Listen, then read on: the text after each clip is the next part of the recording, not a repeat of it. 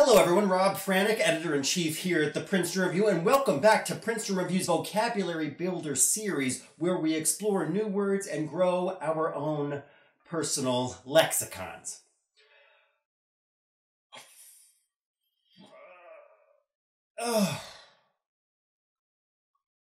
Folks, please do excuse my sluggish delivery. My energy level is sapped, and that's because the word of the day today is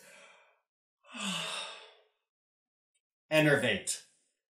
Cartoonish acting aside, my friends, enervate can sometimes be confusing because it sounds a whole lot like energize, except its definition is the complete opposite. Enervate means to weaken or to reduce in vitality. Now, enervate derives from the Latin word enervare, which refers to the cutting or extracting of sinews, which would indeed serve to weaken somebody.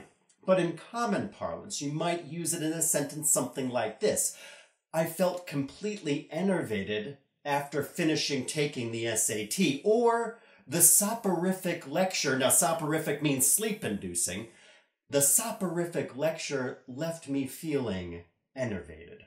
Friends, comment below and tell us what makes you feel enervated. And as always, thanks so much for watching. Please do subscribe to our channel if you haven't already for the latest in study tips, exam information, admission advice, test prep, live streams galore, and a whole lot more. Rob Franek signing off for today. Be well.